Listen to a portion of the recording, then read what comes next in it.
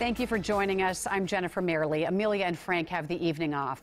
Summer won't officially start for 2 weeks, but tick season is definitely here, and it could be worse this year. That's because ticks thrived after our mild winter. They're also spreading across the strait, infecting more Minnesotans with Lyme disease.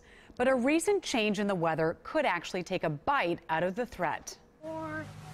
Alex Lampkin checks his kids for ticks after time outside. We're out in the country like we are. They're everywhere. Anything by the woods, tall grass, anything like that, that's where they're going to be.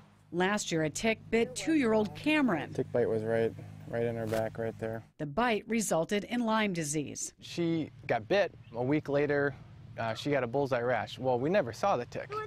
He knows the risk to his kids is real, especially from mid-May through mid-July.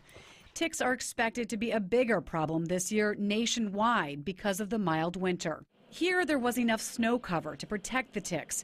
When it melted and stayed away, there was a rapid emergence of the population.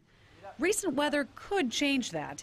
The Minnesota Department of Health explains ticks prefer humid or moist conditions. Rainfall helps ticks thrive, but our hot, dry weather helps kill them, especially black-legged ones that carry Lyme disease. Good job, buddy. Lampkin admits wearing long sleeves and tucking pants into socks isn't realistic for his kids during summer.